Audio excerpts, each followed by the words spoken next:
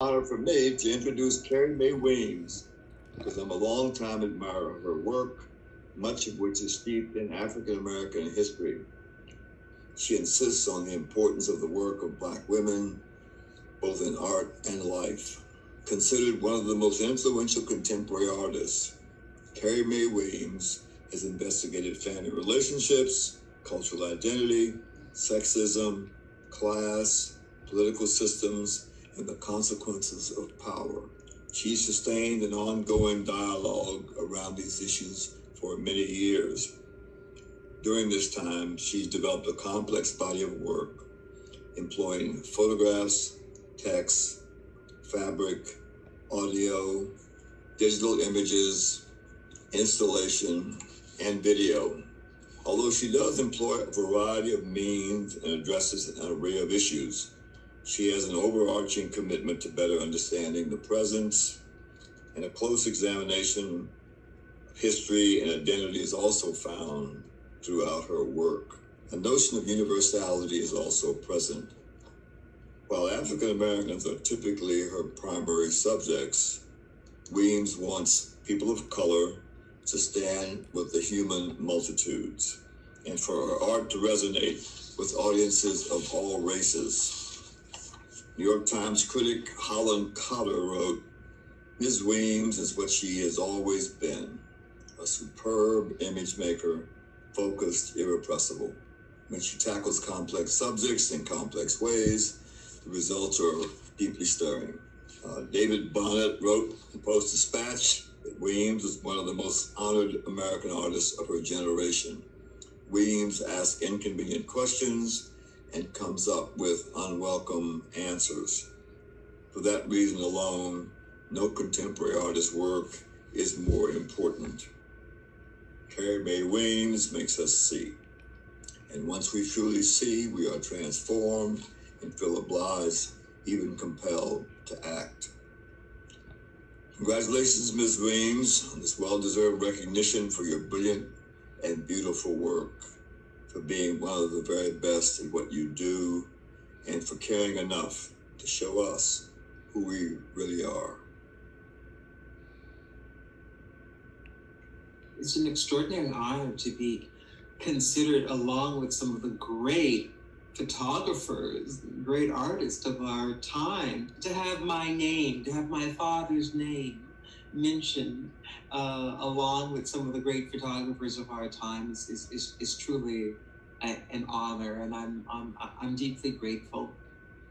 You know, these were sort of extraordinary artists who also didn't really, I think, really talk about their contribution, but their contributions were enormous. And that part of the way in which we understand the contribution is to the extent that it influences the field, that it broadens and expands the dimension of the way in which we think about the field of photography.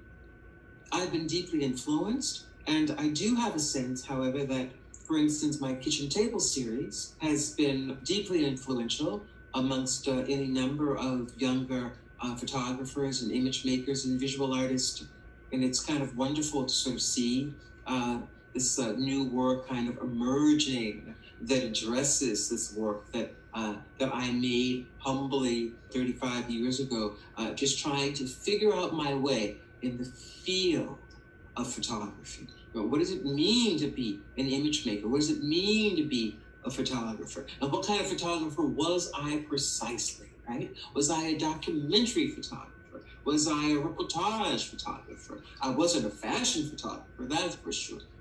You know, a friend of mine used to say, or there is the saying that, you know, a photograph is worth 1,000 words. And my great friend, Fred Lonardier, said, that's absolutely true. But which 1,000 are you speaking of specifically?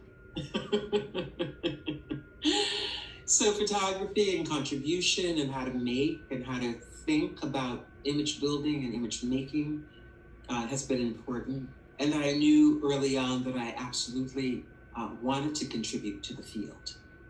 A project like Take 6 COVID, the COVID project that I've been working on since the pandemic, which has been very important to me and has really been my anchor during this extraordinary time, the sort of confluence of things, from the Black Lives Matter movement to this extraordinary pandemic, to these shifts that are taking place within the environment, right? You know, all of these amazing historic moments that image makers are still grappling with.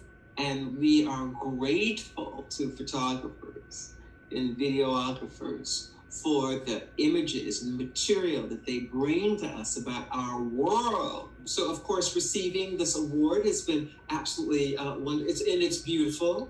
I can't wait to wear it. It's a little heavy, but it is really quite beautiful. My name is inscribed on the back, and I'm only sorry that my father isn't here to see his child receive this award. And I want to thank Dr. Said so much for the introduction and for recognizing the importance and the value of the work, and for somehow his willingness to introduce me on this auspicious occasion. And I'm only sorry that I can't be there in person to meet you and to thank you and to shake your hand. But I know that we'll be able to do that sometime in the future, because St. Louis is one of my favorite cities.